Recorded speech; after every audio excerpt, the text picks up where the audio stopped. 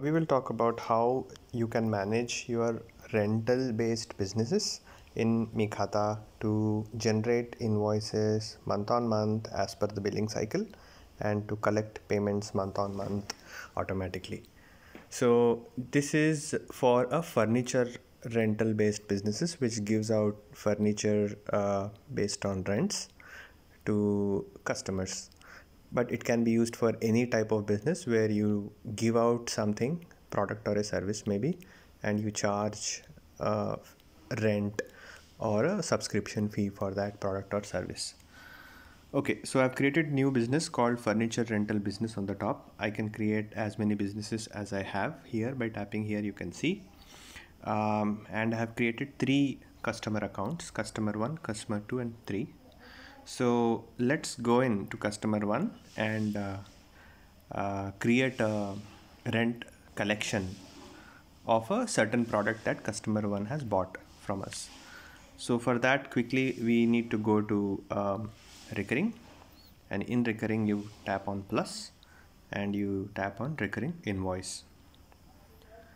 So this is the recurring invoice creation screen, and here you can enter all the details of the product, the price that you connect for the product, what date the bill has to be generated in the future, and the reminder settings for that customer, right? All that you can handle here. So click on plan that you have here.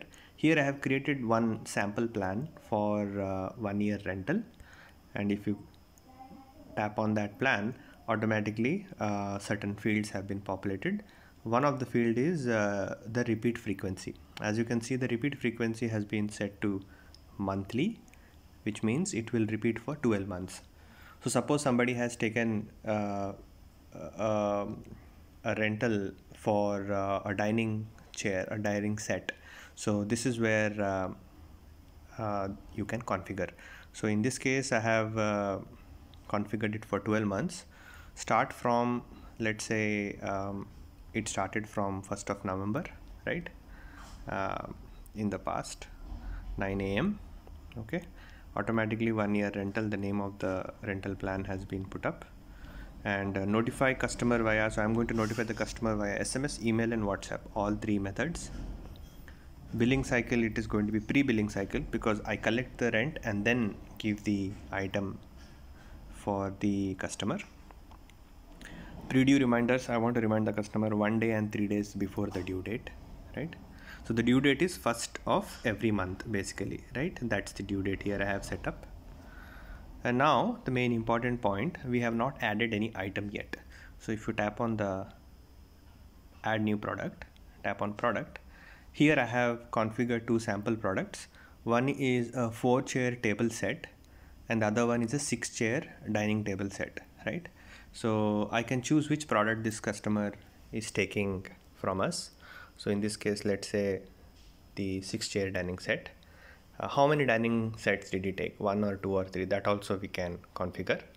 And if there are any taxes or discounts you are giving, you can set here. Press on select, and now automatically the subtotal comes up, and how much the customer needs to pay is showing up here, 350.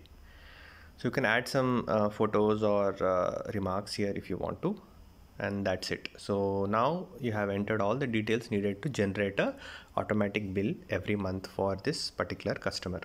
So you click on preview and save. Here you will be able to see all the invoices that are going to get generated in the future. The first invoice is on November 1st, and then December 1st, January 1st, so on and so forth for 350. Right? Total amount that you will get from this customer is 4,200. Now you save this, and that's it. Now for this customer, the rental subscription plan has been created, right? As you can see, it is for 1 year rental. It's a monthly billing. Billing date is 1st of every month, 9 o'clock in the morning, and next billing is done on December 1st.